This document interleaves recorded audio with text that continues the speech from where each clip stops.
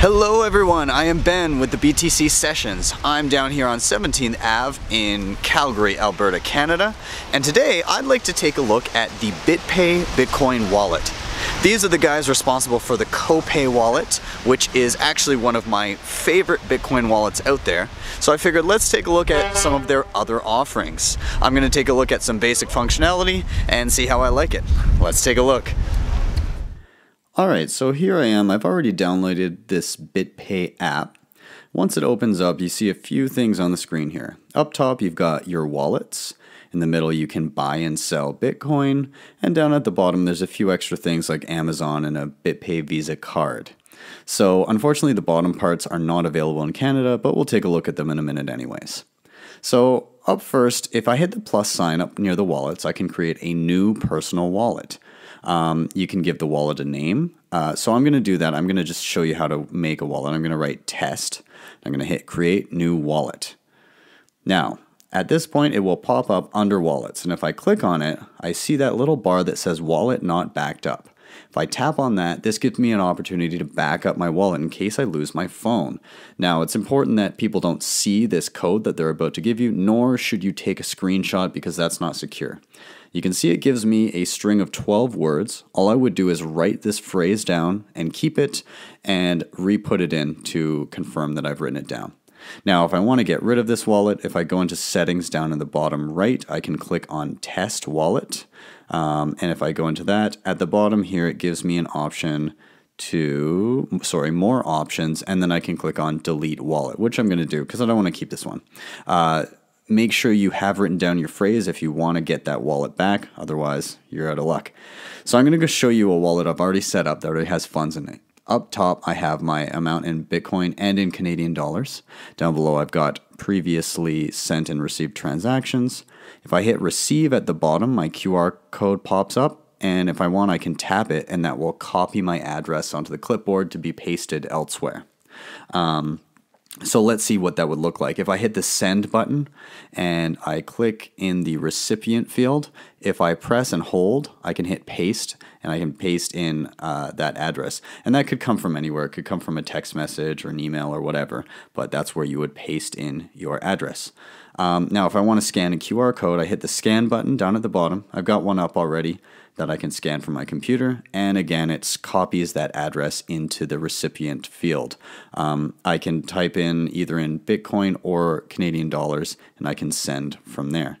Finally, the settings toggle down at the bottom right. You have your address book, send feedback, all that kind of stuff. Set your language, set your Bitcoin unit.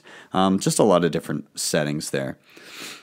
So up next, in the middle section, you can see you can buy and sell Bitcoin. So there's a couple options here. If I hit the plus button, there is Coinbase and Glidera.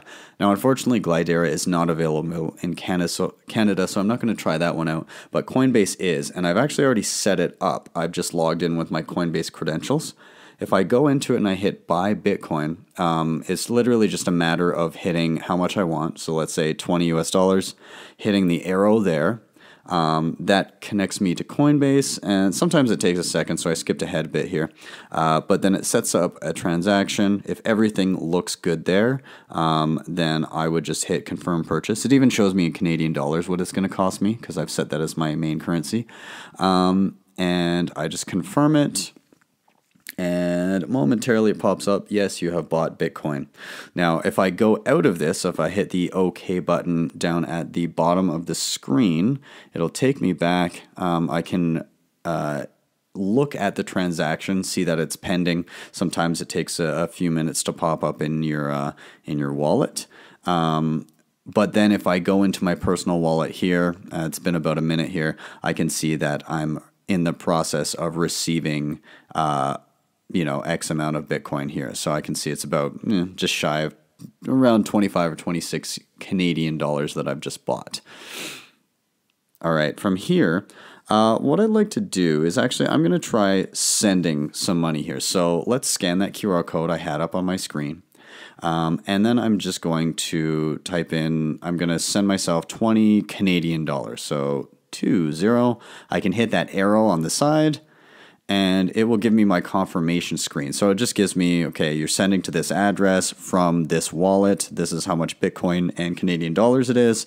If I want to send, I just slide across the bottom, and it's pretty quick, sends right away. And on my computer behind me, there we go, we can see that a transaction has just popped up there.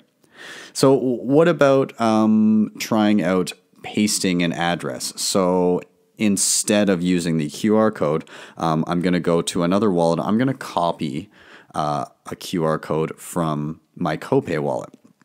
So this is from the makers of the Bitpay wallet. But what I'll do is I'll just go in. Oh, there's my funds received from that transaction. Anyways, I'm going to go into receive, and I'm going to tap so I can copy my address from my other wallet, all right? Just as if I had done it from a text message or something like that. Again, I'm going to tap and hold and then hit paste. So I've just pasted my address in. And then again, I'm going to choose how much I want to send. So let's send $20, hit the arrow and double check everything, and then slide across the bottom to send. And there we go, payment is sent, and again on my computer you can see it just popped up there. Perfect. All right, so from here, what I'm going to do is I want to show you just a couple other quick things here. So you can change your Bitcoin unit. You can choose Bitcoin or bits.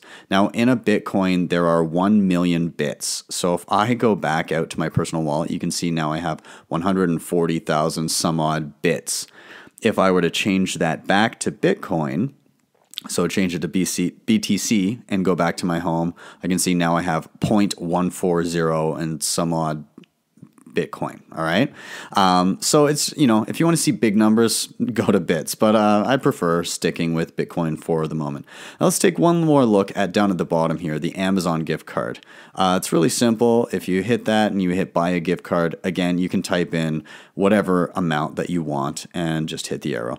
Fortunately, this does not work for the Canadian Amazon store, so we'll back out of that. And the Bitpay Visa card, now I've done some videos on some other Bitcoin Visa cards. This is nice, convenient. You can order to pay from, you can order your card from here, and you can connect it to your app so you can see your transactions in your Bitpay wallet.